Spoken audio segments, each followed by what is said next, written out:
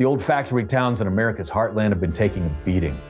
Thing is, though, there's a light at the end of the tunnel. The Inflation Reduction Act will lower energy prices and create millions of new jobs by dramatically increasing the manufacturing of solar panels, wind turbines, electric cars, and energy-efficient home appliances. We're finally turning things around after 40 years of screwing over working people. But will we keep moving in the right direction? That's our choice as Americans.